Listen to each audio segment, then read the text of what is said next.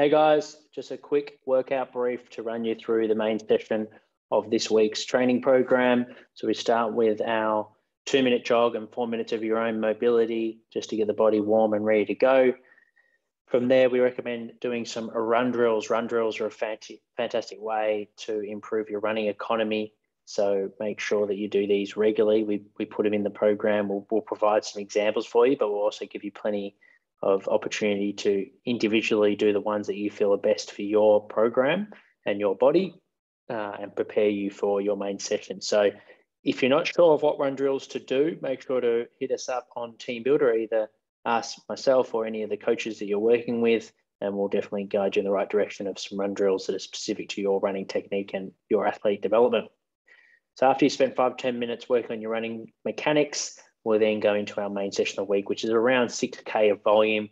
Threshold running is that middle tier running. So it's not aerobic feel-good running. It's not repeat speed or sprinting, but it's right in the middle. It should feel the hardest session to do from a exertion point of view because your heart rate will be typically quite high.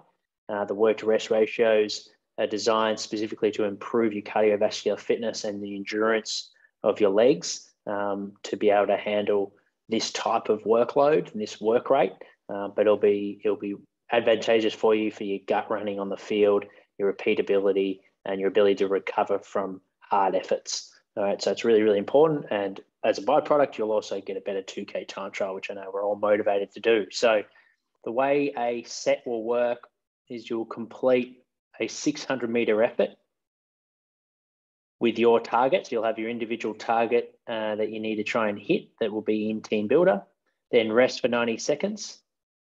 Then you have your 500-meter target, rest for 90 seconds.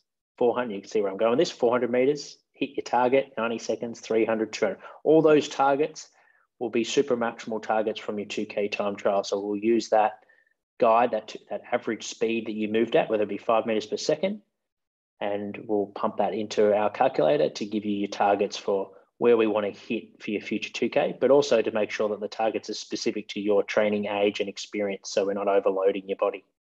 So that data is really specific and allowing us to prepare your body to improve, but also to limit the risk of overload type injuries like hamstrings, quads, groins, and so forth, or shin splints.